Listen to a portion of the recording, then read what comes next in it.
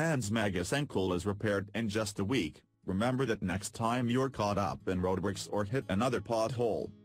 While motorists around the world endure the misery of pothole damage, authorities in Japan have given a lesson in efficiency by fixing a huge sinkhole in just 1 week.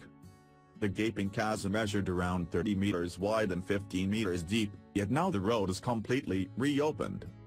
Many people have expressed their amazement at the fast repair work. Construction teams in Fukuoka, in the southwest of the country, worked around the clock, dumping huge amounts of wet cement and sand into the huge hole and fixing electricity, gas and water lines.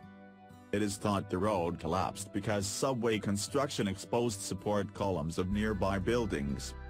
The city's mayor, Soichiro Takashima, said in a statement, "We are very sorry for causing great trouble." Miraculously, no one was hurt when the road collapsed in Fukuoka, which is the biggest city on the southernmost main island of Kyushu. Many on social media expressed amazement at the quick recovery. "I'm surprised the road reopened in a week," one Twitter user said. "Impressive. That was fast," said another. The street reopened at 5 a.m. on Tuesday. The massive cave-in appeared in the city's bustling Hakata district, a major business and entertainment center, with muddy underground water flowing into the hole. "I saw a stoplight fall.